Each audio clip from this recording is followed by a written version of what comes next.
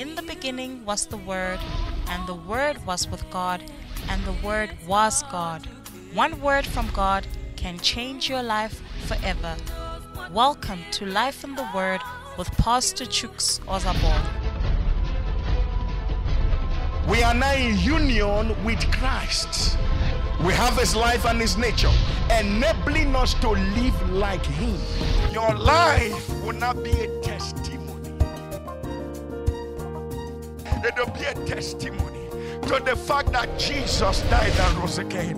It will be a testimony to the fact that the curse is broken, the curse is defeated, and the blessing is operational. It will be a testimony to the fact that we are not of this world. It will be a testimony to the fact that our God is able to do exceedingly, abundantly, above all we could ever ask or think, according to the power that worketh in us.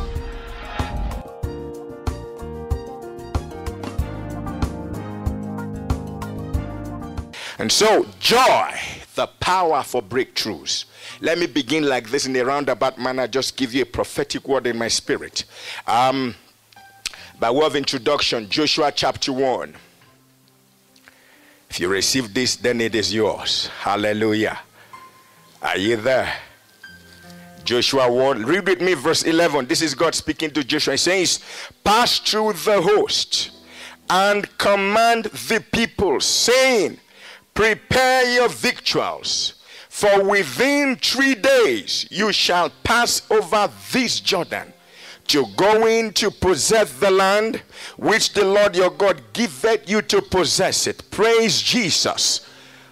In 3 days. Hallelujah. Notice what they were not able to do for the last 40 years of their existence. God said to them, you are going to do it in 3 days. What they couldn't do for a long time, results that eluded them for a long time. Praise God. God said, in 3 days you are going to do it. What stood between Israel and the promised land was the Jordan. Hallelujah. Now hear me this morning, good people. There are certain things you've been trying to accomplish for so long that just won't come together. It keeps escaping you. The enemy keeps shifting the goalpost. But I come with the word of God to you this morning. You are going to do it in record time. And your miracles begin this week in the name of the Lord Jesus. God's favor is going to put results in your life in record-breaking time and with record-breaking speed. Say with me, that is me. Hallelujah. Hear me by the word of God. It's our season. You got to believe God. The cheapest way to prosper is to believe his prophets. It's our season. Your circumstances might not look like it. People might tell you you don't look like a success. But that does not matter. What God says is the reality. I'm telling you by the word of God, there are certain barriers that got to break as I speak. Certain barriers are breaking. Whether they are visible or invisible. You are crossing your own Jordan. You are breaking free from whatever held you back. If that is you, shout yes. In 3 days. Hallelujah to Jesus. Every visible and invisible barrier standing between you and your dream, it's got to give way today as I speak. Because you are coming into testimonies. You are not coming with tears. You are coming with joy. They got to give way in the name of Jesus. In 3 days. Hallelujah to Jesus. Again, if you read the same book of Joshua, chapter 3, between verses 14 and 15, you would notice that the time God gave the command for them to cross the Jordan was when the Jordan overflowed its banks. Hallelujah. The time God gave for them to cross was when the Jordan overflowed its banks. Now, this was a wrong time in the eyes of man. Hallelujah. Totally wrong. Now, God didn't ask them to cross the Jordan when it was at its lowest ebb and everyone could just walk across easily. No. In the wisdom of God, he asked them to cross when the Jordan overflowed its banks. In the eyes of man, it was wrong time. In the eyes of man, it was risky. even suicidal. How can you cross a river when it's overflowing? Are you out of your mind? Some would say, why would you take such a step at such a time? You gotta be kidding me. God, do you know what you are talking about at all? It looked foolish, it looked impossible, it looked crazy. Just like I come with a word to you this morning, it's time to advance. Your circumstances are immaterial. God can change them in the twinkling of an eye. God said to them, prepare your victory. Start preparing for where you are going. Stop trying to manage the difficulties around you. Stop trying to manage the mess around you. Begin to prepare for the billion flow. Begin to plan for your wedding. Begin to plan to buy that franchise. It's time to cross your own Jordan. Who am I talking to this morning? I'm tired of being limited. I'm tired of being broke. I'm tired of being sick. I'm stepping over.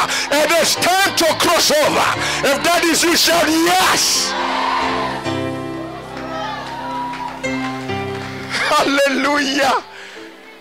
It didn't look right in the eyes of man.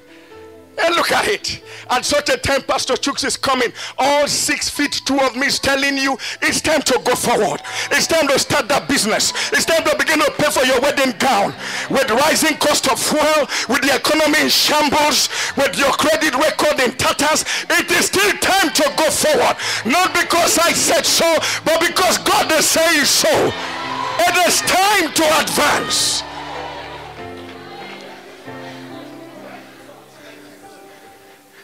Hear me from today.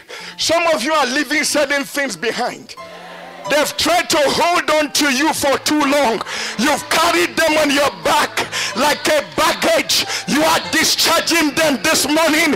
Every baggage of sorrow, every baggage of limitation, every baggage of guilt, every baggage of failure is dropping off your life today. In the name of the Lord Jesus, it is time to advance. Hallelujah. It is time to advance. Beloved, you got to realize that God does not work with the natural calendar. Hallelujah. All the conditions around you do not have to be perfect for God to take you forward. Whether they are perfect or imperfect, He is still the Almighty God. He can use the most unlikely situations to prosper you. In the midst of that mess, in your marriage or finances, I hear God ask me to tell you, you are going to sing a new song. You are going to dance again. You are going to rejoice again. It's a brand new day. It's time to advance. Say with me, I'm going forward. Say it boldly, I'm going forward.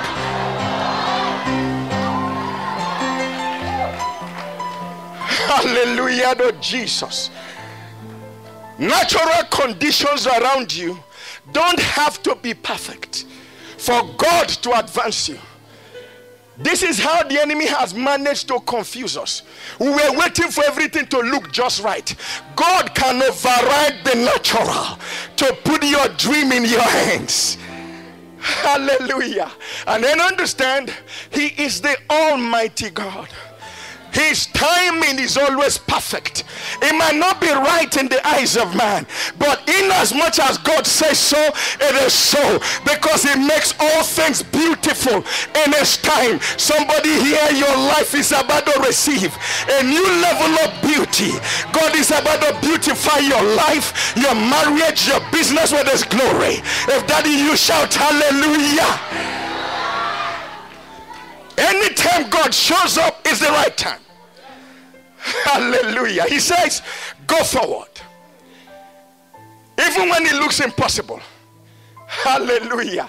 Realize, good people, God would not ask you to do something you can accomplish in your strength. I now discovered, sweetheart, He made them cross the Jordan at that specific time that looked impossible so that they could release their faith. Glory to God. Glory to God. He asked them to cross at that time so that they could release their faith. What you are stepping into now, hear me and underline it in your notes. It's not something you can accomplish in your strength. In 1,000 years you can't do it. You are going to look back and wonder, was that me? It was God that would advance you with his grace and with his power. It's time to go forward, friends. It's time to go forward. Hallelujah. God will always put you in a position that will require a release of your faith. If it is easy, then it is not God. But if it looks impossible like some of you now, then it is your mighty God. Hallelujah. It is time to advance. Leave all the guilt behind. Leave all the failures behind. It is time to advance. Can you preach it to your neighbor? Help me say with boldness, it is time. Say it, say it. It is time to advance. Hallelujah. God is saying, rise up and go forward, pursue your dreams. Hallelujah. Even if the Jordan in front of you is overflowing its banks, realize that the one that made the river Jordan can speak to the river Jordan. It is time to, I say it again, it is time to go forward. I see you take a step that will change your life forever. I see you advance. I see you go forward with speed. It is time to advance. Hallelujah. I know the challenges around you appear overwhelming, and the bills never stop pouring in. The banks have stalked you all week long. They call you, any private number you see frightens you, but it is still time to go forward. I know men have let you down. I know others stabbed you in the back. I know some walked away. Leave all that behind. It is time to go forward. Hallelujah. This one presenting this truth to you this morning about joy. Say with me, joy. Say it again, joy. Hallelujah. As believers, we are joyful people. We are joyful people. The most adverse circumstances are not meant to overcome us. Rather, it should amplify who we are. We are joyful people. Hallelujah. What overcomes the natural man and makes them faint should not diminish the glory we carry. We are crowned with glory and honor. We are supernatural people. We have what it takes to smile at impossibilities and still advance. I'm talking to you this morning about joy. Say with me again, joy. Read Romans chapter 14, verse 17. Everybody read with me loudly. The Bible says, for the kingdom of God is not meat and drink, but righteousness and peace and joy in the Holy Ghost. One more time, let's read it loudly. For the kingdom of God is not meat and drink, but righteousness and peace and joy in the Holy Ghost. Praise Jesus. Now, amongst others, there are three major forces that differentiates the kingdom of God from any other kingdom in creation. Each of these forces are unique to the kingdom of God alone. The first the Bible talks about is righteousness. What is righteousness? It's a force the devil cannot win against. Righteousness is the ability to stand before God without any sense of sin, any sense of guilt, any sense of inferiority, inadequacy, or condemnation. Righteousness is having a standing before God as if you've never sinned. And then the second force is the force of peace. Glory to God. Hallelujah. Romans chapter 5 verse 1 says that therefore, being freely justified by faith, we have peace with God. Meaning God is no longer angry with you. Hallelujah. We have peace with God. God is no longer angry with you. You've passed from death to life. We have supernatural peace. Peace is not the absence of trouble, it's the presence of God. John 14:27, Jesus said, peace I leave with you. My peace I give unto you, not as the world giveth. Not as the world giveth, give I unto you. Let not your heart be troubled, neither let it be afraid. So the world has a way of giving peace through tranquilizers, through a series of injections. But that is not the kingdom way. The kingdom way, peace is a person. His name is Jesus. Somebody say, thank you, Jesus. And then the third force is joy. Joy in the Holy Ghost. Now, joy is a fruit of the born-again human spirit. The unbeliever cannot have joy. Let me say it again. The unbeliever cannot have joy or walk in joy because he doesn't have it. They don't know joy. Joy only belongs to the church of Jesus. If you read Galatians 5 in the 22nd verse, the Bible says, but the fruit of the Spirit is love, joy, peace, long suffering, and so on. It belongs in the church. Now look up, everybody. We are not praying or fasting for God to give us joy.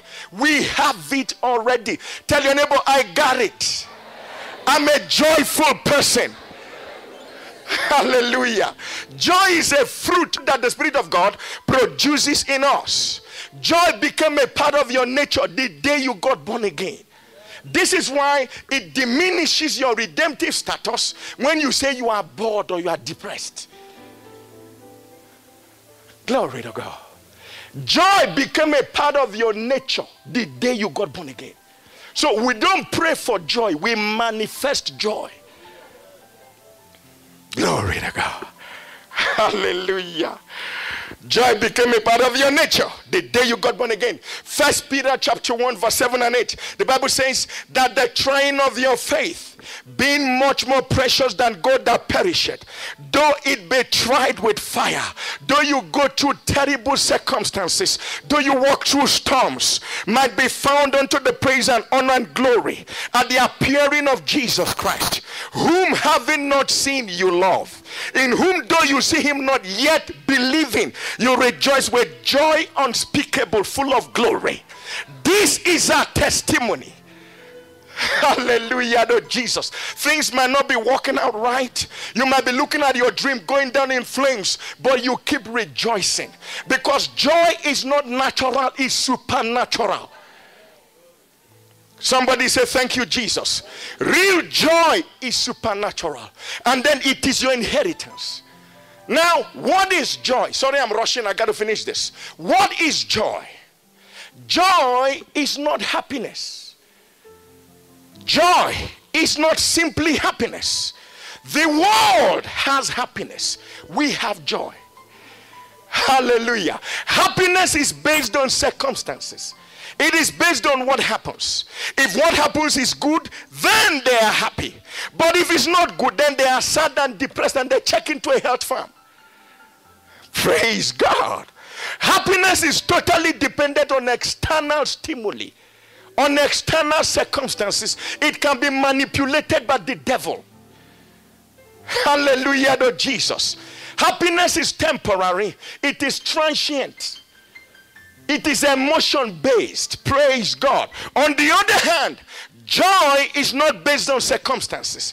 It is based on the ever abiding person of Jesus, the one that does not change. He said, behold, I'm the Lord, I change not. He said, Jesus Christ the same yesterday, today, and forever. Somebody say, thank you, Jesus. Happiness is superficial. It belongs in the sense realm.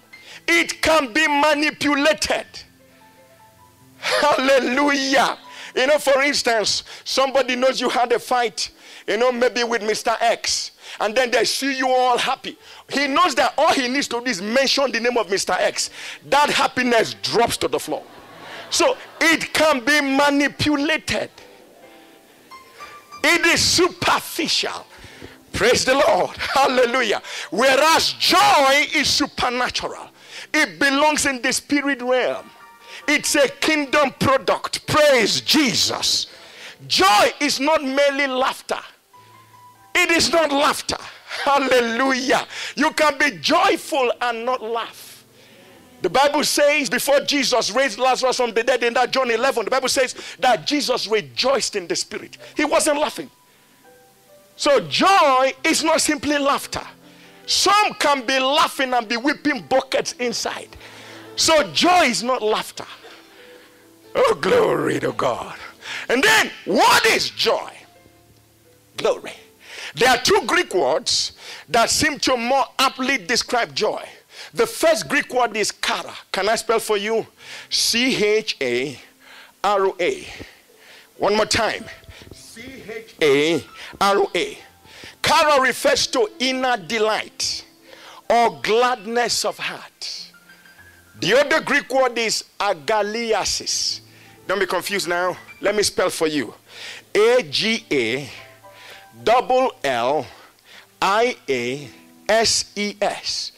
Let me say it again.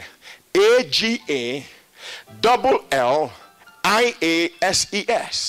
Now, two Greek words were joined together to produce agaliasis. The first Greek word is agan. Agan means much. Agan is spelled A-G-A-N. It means much. The second word is halomai. Glory. Just follow me, don't worry. Do I spell halomai for you? Praise God. That's why I'm your pastor. Halomai is spelled H-A-L-L-O-M-A-I. Glory to God. It means to leap or gush. So literally, agaliasis means much jumping. It means to jump for joy. It means to have joy gushing forth from within. It means to be exceeding glad. It means to rejoice greatly. Say with me, I am joyful. Now, this is the core of the message today. For most Christian folks, this has been the missing ingredient in their walk with God. They allow circumstances control them. Not knowing you should control everything from your spirit. You went for an interview, it didn't come right, you are so depressed you can't even eat. When that happens and you shut down the force of joy, the Holy Spirit no longer functions. The Spirit of God is a spirit of joy. Somebody say, thank you, Jesus. Or you went, submitted a tender and you now found out that they didn't take your tender. You feel so depressed. What just happened? The fact that the board didn't approve it that day does not mean it is not yours. It can be approved at 12 midnight and the letter delivered to your door. I declare over your life this morning in Jesus' name, every impossible situation around you will turn around in your favor. If you receive that, would you say amen? This has been the missing ingredient in our walk with God. Lots of folks are not walking in the joy of the Lord. They have already. They are waiting for circumstances to make them happy. Friends, do not subcontract your joy to someone. Do not sublet your happiness to anybody. It comes from within you. Circumstances should not determine how you feel. Glory to God. Lots of folks wear long faces. Why it's a waste of time is that God does not respond to feelings. No matter how long your face is, God doesn't notice. He only responds to faith. He said, the just shall live by faith. The just shall live by faith. Things don't have to be right for me to be joyful. Hallelujah to Jesus. Lots of folks always looking for sympathy. You see them, their shoulders are low. You see them, their head is low. You see some of them always in a hurry. You see, I noticed something. You are not just a human being going around aimlessly. You are a child of God. There is a royal dignity that should follow you. Believe me, a royal dignity. Hallelujah to Jesus. Even if you are going with a taxi now, don't rush like everybody, want to get into a taxi. That's why they call it mass transit. You are not a part of the masses. You are a child of God. Maintain a saintly dignity, because you know that bus is not my place. It's only a temporary position. I'm going to get my car shortly.